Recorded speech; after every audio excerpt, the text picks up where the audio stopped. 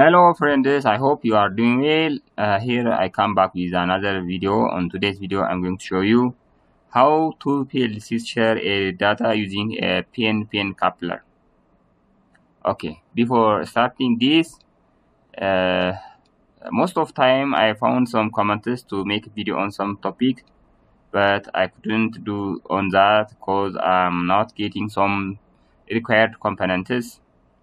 So for example, I want to make video on shift registers and also on the practical application like container tracking, but I didn't find the some component like the encoder card. So if I get some, so I will do a video on that. That's very important. So I will try to get, but on today's video I'm going to show you some practical application of a PN-PN coupler, starting from the hardware configuration and the software. So as you see on the diagram here, there are two PLCs. They are connected by PN-PN coupler using Profinet. So the diagram looks clear. So let's do the program on Semantic Manager. Okay, let's create project. Okay, PLC2 PLC communication using PN-PN coupler. Okay,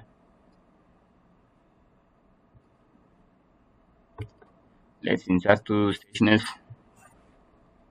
PLC 1 and PLC 2. Okay, let's configure the hardware configuration of PLC 1.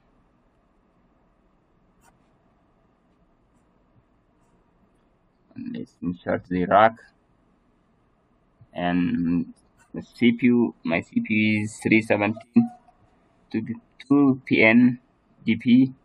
This one. Okay, let's create network. Network Internet 1. Okay, the address. Let's make it 10. Okay, so let's insert our PN-PN coupler on under the gateway. Here we get the PN-PN coupler. So the latest versions are this one, PN-PN coupler version 4, or but my PN-PN coupler is this one.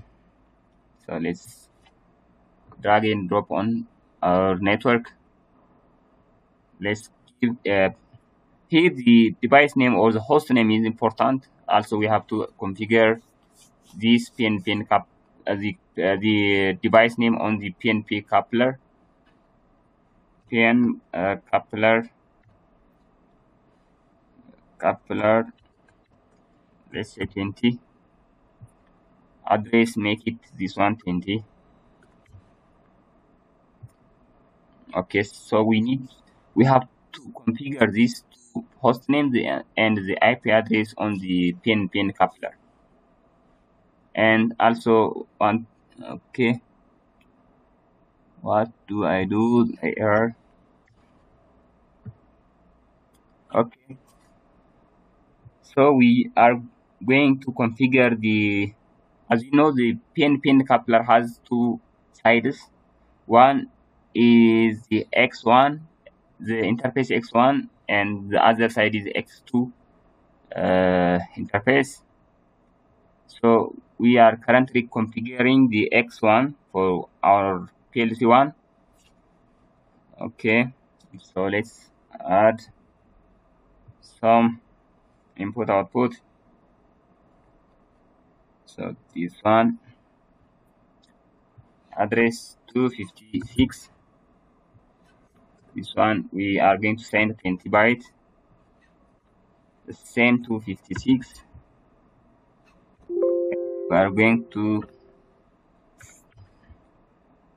receive 20. Okay, also for this one, for sending,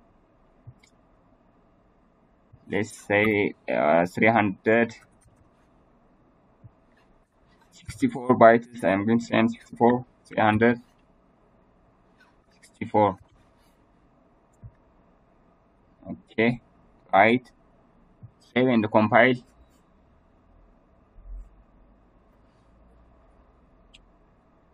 Okay, I'm done for PLC 1, so let's do for PLC 2.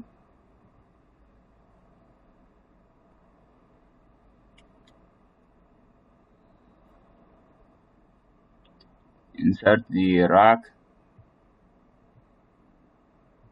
and insert the CPU. Again, my second PLC is also 217, 2pn.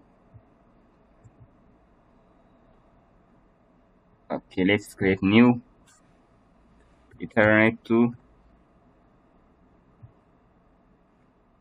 The address is going to, we use 10 for that one, so we change here 20 and make this one 10. Okay, great. Okay, so let's insert the coupler now.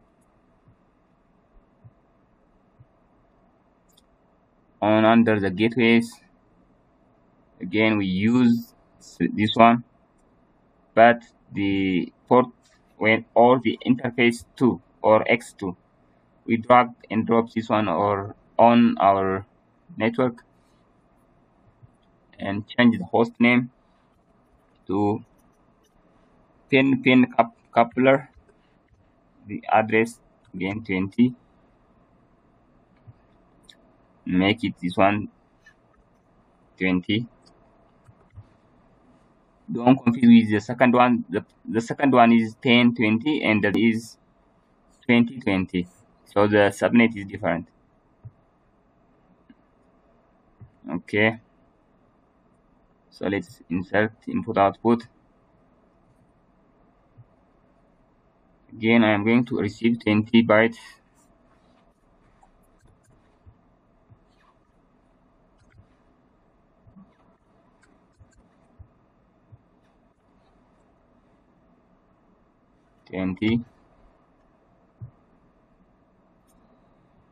Sorry.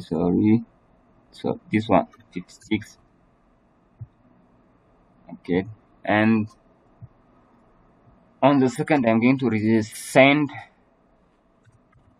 for 64 bytes.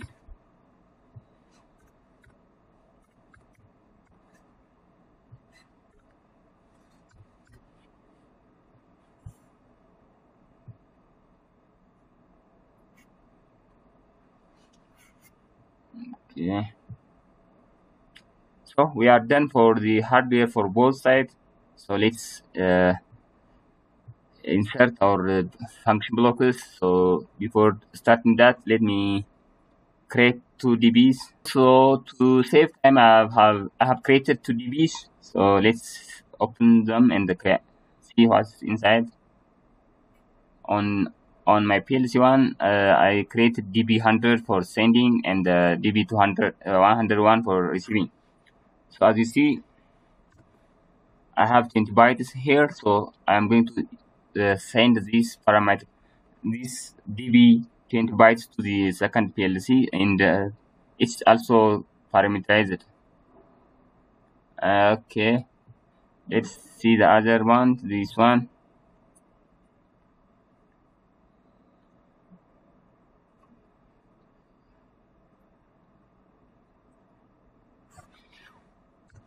So the second DB is for receiving, so it's 64 bytes. 64 bytes here, as you see.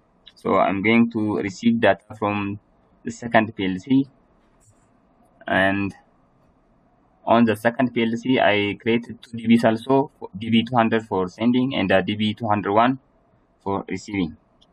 So DB200 is 264 bytes again also for sending to the second PLC, PLC1, and also it's parameterized. Okay, DB201 is for receiving, so it will receive a parameter from the PLC 1. Okay, as you see, it's not parameterized, and its length is 20 bytes. Great. So it looks like this one. So let's create program on our OB1.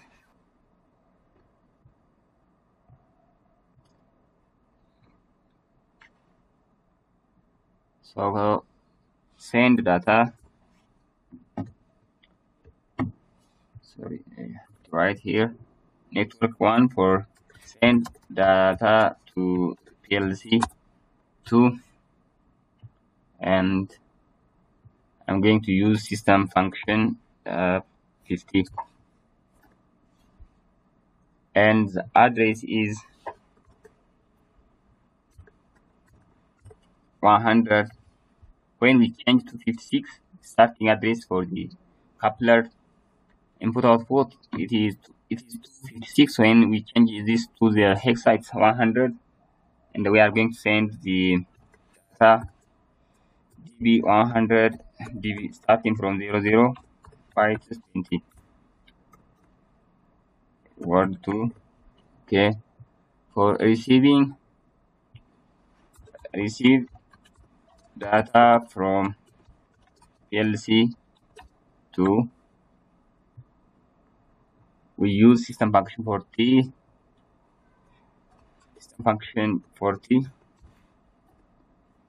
You can also use directly the input output addresses, but most of the time I use the system function. So the address is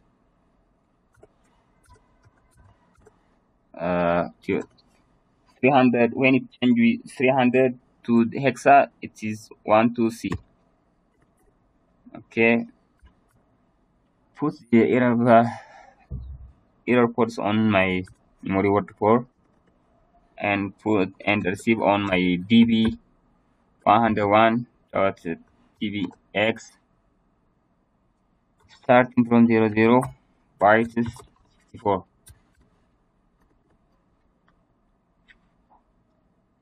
Okay, done for programming for PLC 1.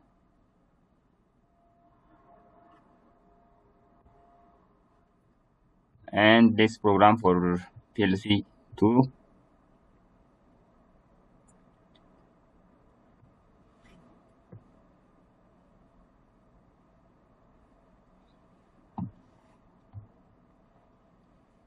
Okay.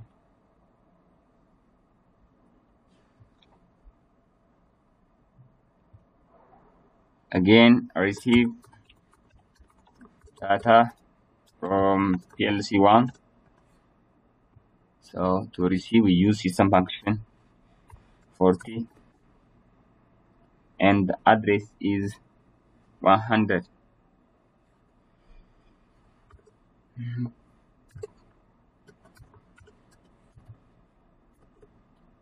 Memory word 2, you can use this here also.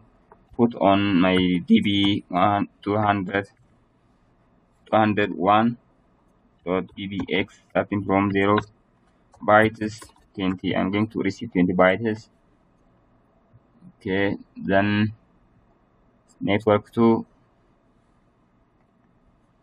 send data to PLC 1. We use system function 50 for sending. So the address is here 300. That's when we change this to hexa 12C, and receive it. Send the db200 starting from 00 bytes 64.